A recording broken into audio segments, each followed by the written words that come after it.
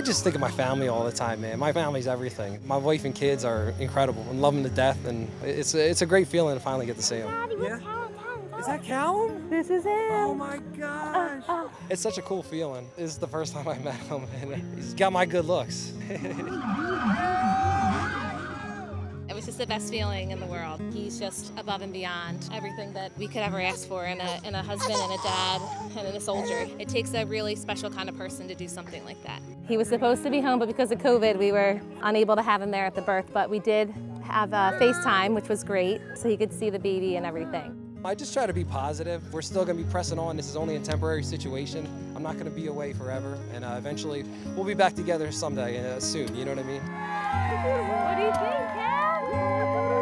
It's one of those things that you don't know how strong you are until you're put in that situation, and just got to keep pushing forward and take your village and run with it. I mean, look for the best, and we had our good moments and we had our sad moments, but overall it's going to make us stronger, and these are the things that build character, and that's a lesson that's really hard to teach. You have to kind of experience.